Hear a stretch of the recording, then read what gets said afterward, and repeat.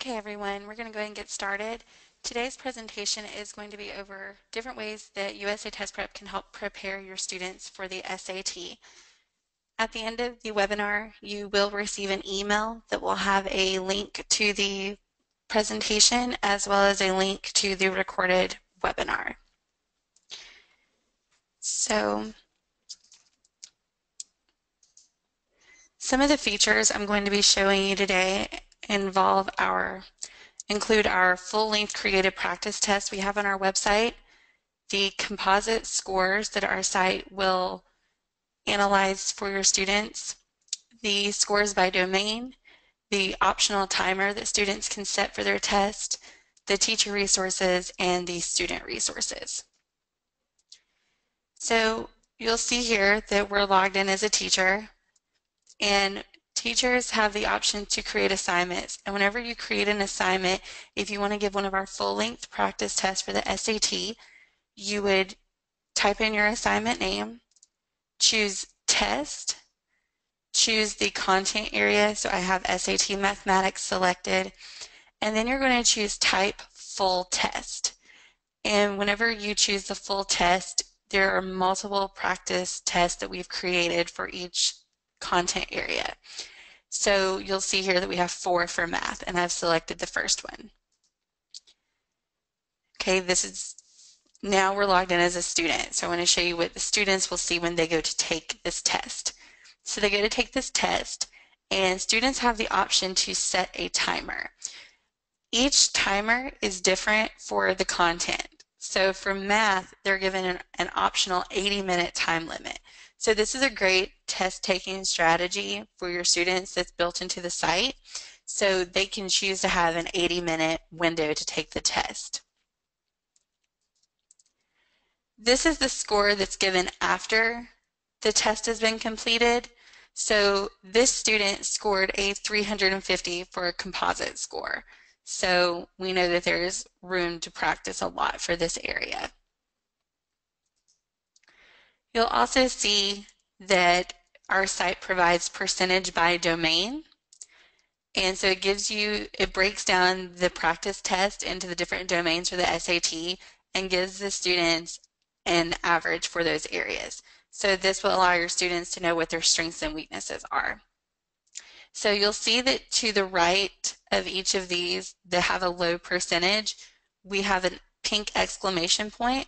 Your students can click on these exclamation points, and it will tell them that remediation is needed for that domain. It tells them that they scored less than 70%, and here are some ways you can work on enhancing your score or improving your score. So from this, they can work on practice questions, they can review vocabulary, or they can watch a video. So these are available resources for the students. On a student's homepage, you'll see that we're logged in as a student. The student can select the content area. So they would select the SAT, ACT work keys drop-down box, and then they can choose their SAT content area they would like to work with. When you select one of these, a screen will load with all of the standards listed. So we can see that we chose SAT Mathematics, and this is what students see. So you'll see here that all of the standards load, and to the right there are dots, and these dots are based on accuracy and mastery.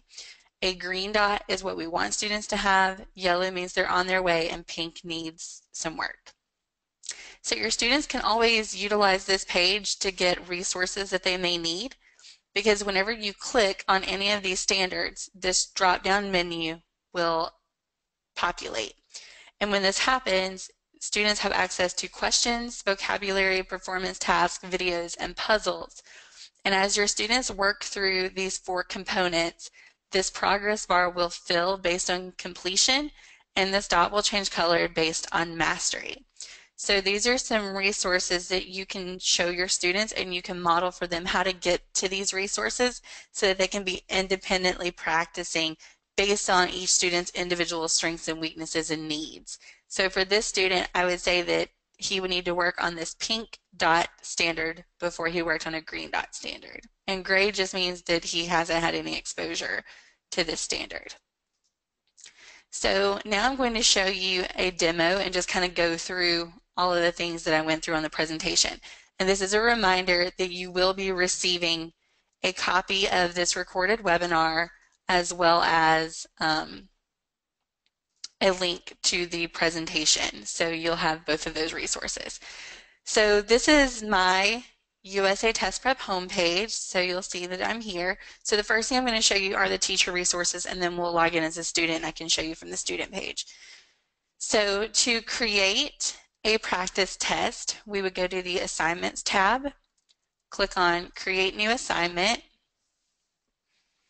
We're going to choose a single assignment. I'm going to choose my class, and then I'm going to give it a name. So I'm going to do SAT, let's see here, we're going to do a different one than math. We're going to do SAT Reading.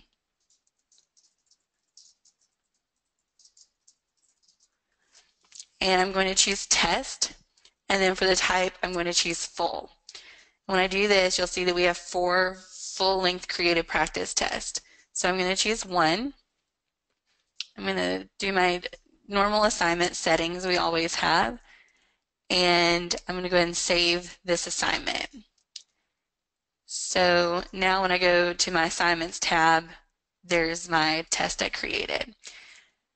While we're looking at teacher resources, you always have up here at the top the different content areas, and you can go in and you can look to see which teacher resources are available for you.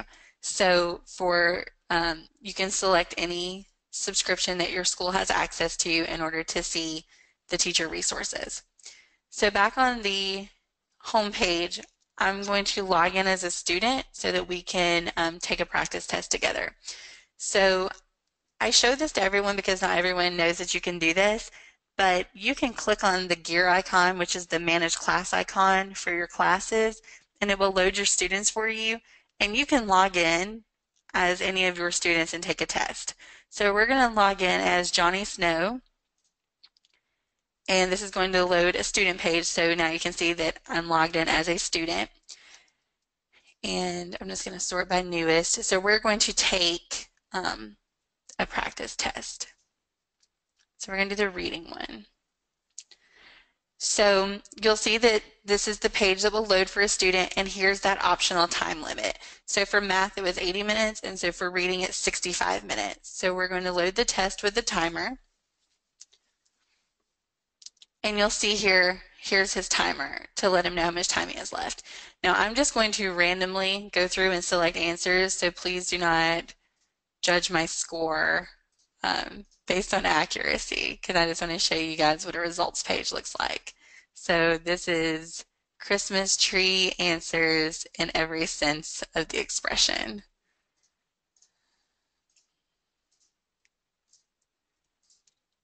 And you can see this is a preview of one of the tests we've created, so you can see that there's literary information, there's nonfiction, graphics, things like that that students will be expected to answer questions about.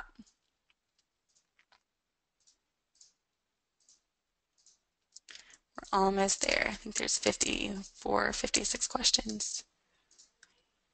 And our site automatically grades these for you.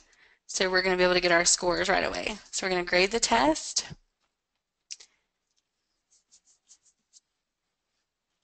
And you'll see that my overall composite score was a 220, so not the best. You'll also see that it breaks apart the skill group for me and shows me what my scores are by the skill group.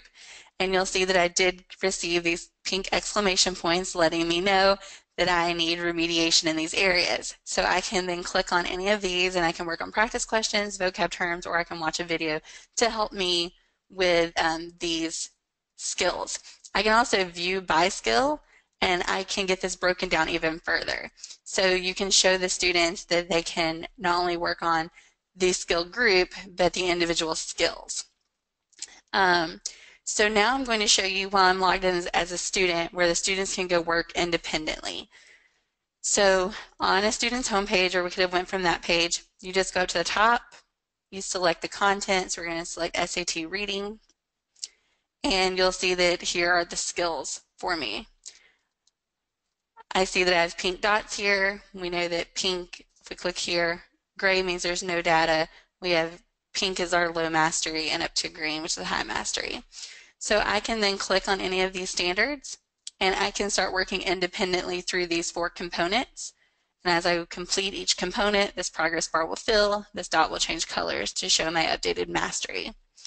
Right now, this mastery is based on progress report, which is teacher assignments, but you can change it to based on practice mastery to see the scores for this area. So I know that that was a lot of information. Please feel free to reply to the email I'll be sending you. It'll have all of my contact information in it. You can reply to that email or give me a call if you have any questions. But thank you so much for joining me. I hope that this shows you some of the ways that you can utilize USA Test Prep to help your students prepare for the SAT. I'm going to be signing off now. Thank you so much for your time.